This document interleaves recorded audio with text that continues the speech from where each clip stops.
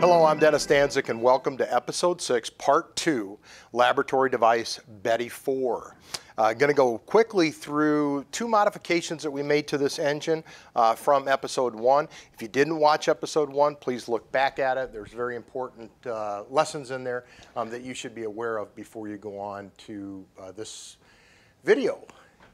We do not edit these videos. We have a clock here with a second hand on it, the reciprocal camera behind me shooting the back, and of course it has a clock in its view as well. If there's a little bit of a hiccup or a bump in the road that I experience, we just continue on. We do not want to edit these videos so that they're presented in the best possible light. The modifications that have been done, I've taken the neutral space out of the attenuator. So the attenuator is about 25 to 30 millimeters closer. And as you can see now, when it's rotated, every time it comes around to the point of entropy, which you can learn out in previous lessons, you'll see the engine fire. And what that does is continue to help its rotation. Again, flywheels do not generate energy. They do not generate electrical energy. They store energy, and that is a function of the flywheel's speed, in other words, how fast it's rotating, its diameter, how large it is, and its weight as related to its mass. In that particular order, that's how much energy we can store, and then that energy is then transferred to the alternator on top of this particular laboratory device. It could be a generator or other device you want to use to actually generate the electrical energy. Besides moving the neutral space out of here, I've taken the flywheel off, and as again, this is a very simple flywheel with a couple of off-the-shelf magnets, probably neodymium magnets in the end of the flywheel. So there's no flywheel anymore, and we are going to drive this particular engine now with a little servo drive over here. It has a little 1/4-inch drive shaft on it that's connected to the attenuator, and we're actually going to run the engine with a 9-volt battery. If you come for a tour here at the laboratories in Scottsdale, you'll actually get to charge a dead 9-volt battery downstairs in the lighting lab through photonics while you're actually there watching, learning about the technology. Charges in about 15 minutes. A little over 7 volts is what we need to run this engine, and then you bring it up. You're in custody of the battery. You bring it up and you actually run this engine off. It's a lot of fun. People find it very, very interesting. I'm going to go ahead and rev this up a little bit. I'm going to take this out of neutral, as we learned in the previous video. There it goes past the point of entropy. I'm going to go ahead and turn that. We're going to get a little bit of acceleration out of it before we go into the back of the device.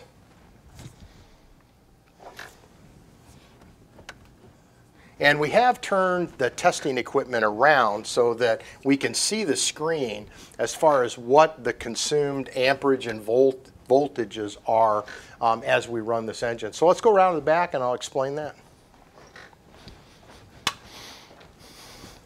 Okay, back here we have a 24-volt capacitance system, and it's transparent. These happen to be Maxwell capacitors, but we use others. And then we have a meter that displays, I'm going to reset this, that displays the amount of voltage that's currently in the system. It looks like we got 5.878 volts. As this engine speeds up, it will, through the alternator, start to raise. It just did 8.1. It will start to raise the millivolt side of this, and you that can zoom in can watch this meter climb as the engine progresses in speed and puts energy out through the alternator. Back here we have the operating computer for the system. Again, everything that you see here in these videos, everything that you'll see when you come to the lab, if you choose to do so on a tour, actually machined all out of raw materials right here on site. We have no third-party vendors. We build all of our own electrical components. Some of these are off-the-shelf. We don't want to be in the chip business or anything like that. So some of these boards we buy, but we assemble them here, and all of the programming, all of the software is written in-house. We've never had a third party participate in the building of any of the photonic systems, whether it's lighting, coils, engines, battery systems, capacitors, any of that nature. We do buy some off-the-shelf components, but it's reconfigured and assembled here. Behind me is part of the vernier system, which we have on here for amps and potential voltage. And you can see here we have current, and it's measured from here about 0 to about amp and a half, and from here 0 to 10 volts. We're going to run the engine today off of this 9-volt battery, which I explained before. This is an 850 amp hour battery, not that large. This happens to be a Craytax, whatever brand that is, and we're going to plug it in right here and run it. The only way that I can adjust the speed on the engine is through this optical sensor, and we have a little blade on here that'll trip that, and we have the degree wheel here that describes how the attenuator is being adjusted. I'm going to put a little bit of energy into that just to keep it going so we don't go from a standing start. And what the computer is going to allow the engine to do is adjust that attenuator so that we get proper acceleration. I'm going to go ahead and plug it in, turn it on, and the computer is going to find out where it's at. And I'm going to hit collect here. And as you can see, here's our battery voltage climbing up to about 8 volts. And you're going to see the drain of the system. We went from about 0.4 of an amp all the way up, and we can actually get real-time statistics on this screen. And I'm going to go ahead and speed it up just a little bit. That's all I have to do. And you'll see as the device speeds up, and remember, it's putting potential back into here. We started at 5.880. We're now at 5.884. You'll see the millivolt. We run it at this speed so that you can actually see that millivolt climbing. This is not normally run at this speed. The photon engines run much faster than this. We do this for safety concerns. We have a lot of people here on tour, and we have to be guarded about how fast we run things. Make sure everybody's safe and sound when they're on a tour. We'll continue to keep collecting data on that. I'll continue to speed it up. And if you watch the graph, and I hope that's very clear there, obviously if you come on tour you'll be up close and personal. I'll pull the battery and you can see the system crash. There's no energy going into the system now. I've got a flat line on both voltage and amperage. I plug the 9-volt battery back in. It's going to find out where it's at. And there we go, back up. So we're back up, looks like to about 8 volts and coming down to about 5 volts when it drains down. And here's our amperage coming up towards an amp and a half and down as low as about 0.1 of an amp. Now I can get accurate real-time statistics from this system, and again, this is what we're using to run the engine, okay? And I'm going to go ahead, it's running really well. I'm going to speed it up some more. We're probably right now at about 25, 30 RPM. We've got this set to run at a maximum of about 40, so we're there. And I'm going to go ahead and get some statistics right now. And there we go. I'm going to bring this down here. You probably won't be able to see this very well, but we'll take a snapshot of it. So on our battery right here, we've got a mean of 6.465 volts. That's what we are on our battery, the power going into the system. And I'm going to get the amperage here in real time. And I'll bring that over as well. And the amperage is 0.469 amps on average. So 0.469 times 6.45, we're about 3 to 4 watts of power going into the system. I'll clear these statistics. And we'll let it run for a while. I'll continue to speed the system up. Go back over here to our load. We're now at 5.901, so our storage is increasing at a very, very slow speed through our alternator up on top, just to show you that that alternator is just a conventional axial turbine alternator. There's the top, there's the bottom, coils are in the middle. And now we're at 5.903, steadily climbing at that speed. And again, here, we are not about violating the laws of physics. What we're about is showing that there's a tremendous amount of wasted potential energy out there in our everyday lives.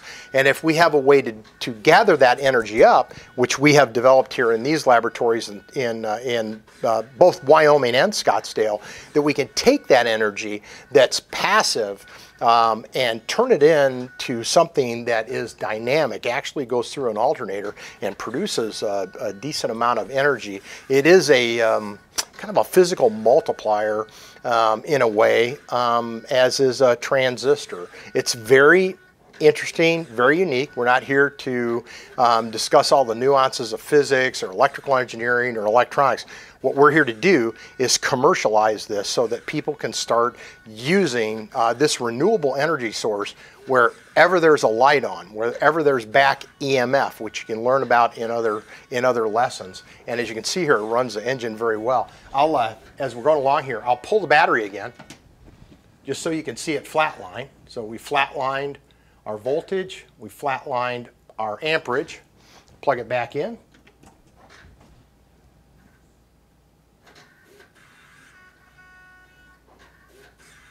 And as you can see, it'll just continue to run off that little battery. I'll speed it up some more, and you'll see that even though it speeds up, we're not really using any more energy. If I go back to, we'll get the statistics again. And again, I know this is very difficult for you to see, but looks like we're using a mean of 6.466 volts, those of you that can zoom in on that. And we are currently at an average of 0.516 amps. So we're still in about the 3.5 to 4 watt range of energy that we're using. Also, we don't have to run this engine all the time. We can get down below 3 watts, 2 watts by going into a harvest cycle. And that's just a programming adaptation, which I'll flip on now. And you'll see this will run for 1 minute, and then it will coast for 1 minute, cutting the energy consumed out of this 9-volt battery in half. And I'll show some other attributes on the other camera while we're waiting for that. So that's, like I say, about a minute, and you'll definitely see that on the screen. I'm going to go ahead and close these out. And our engines on harvest cycle, when you come here to the laboratory for a tour, they run for about 1 to 1.5 minutes, and then they harvest that potential energy out of the flywheel over about a 6 to 9 minute period. So whatever you see us using, you can, in this case, divide it by 2 over a long period of time. I'm going to go back around to the front. And there we went into harvest mode. You can see on the screen here that we have flatlined. You can see the battery here is coming back up to around 8 volts and staying steady. And our amperage is down here below 0.2 of an amp. So when we go back, we'll take a look at those statistics. It's going to be in harvest mode. We're now up to 5.930. So we have climbed. Now we're building tenths of a volt over a very, very short period of time. And we'll just let that flywheel slow down. Again, it's slowing down, but it's still producing energy. Okay, and we'll let the computer take over and start up again. So as you can see from this side, the attenuator is doing its job. It's being driven by this very, very, very small servo. When you're here on a tour, you get to actually operate this engine yourself. Here we go. We're coming out of harvest cycle. And if you look at the back shot, you're going to see that the graph is now active again. I'm going to walk back around to the rear.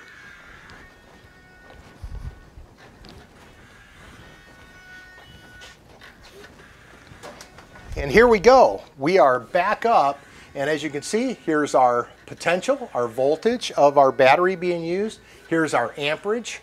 We got a lot of data points now, so it's collapsing. Here's the amperage that we're using. Again, if I take the battery away, we go back down to 0.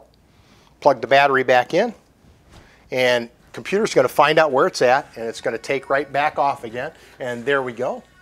There's the active energy being consumed by the engine, which of course we got out of our passive system, so it really didn't cost us anything except the installation of that passive system. In a room like this, we have to have the lights on anyway. Again, those are in upcoming episodes, which I think you'll find very, very interesting. Back around to the front. We're now up to 5.939 volts in this very, very large capacitor set. And those are that you can zoom in. Now 5.940 that you can zoom in on it. And you can see the growing storage in this capacitor. Well, that's about it for this episode, episode 6, part 2. If you haven't seen the other episodes, please dial back and take a look. We're going to let this continue to run off that 9-volt battery and on its harvest cycle, which it just entered. If you get a chance, come to Scottsdale for a tour. You're also going to be able to tour the laboratory in Wyoming very shortly, probably towards the end of this summer. So we appreciate it. Any comments that you've got, please contact the company and give us comments and critiques. Again, if you come here on a tour to Scottsdale, all of these engines are in the open. You get to actually operate them when you're on a tour. We don't interfere in any way other than to make sure that you're doing it safely. You can bring a meter with you to check the inputs and outputs. Again, under supervision, these capacitance systems and the energy systems that we have connected to photon engines are powerful, and they can be dangerous if you don't know what you're doing. So, but we encourage the interface with the public and our technology. So for Quantum Energy, we'll see you in the next episode.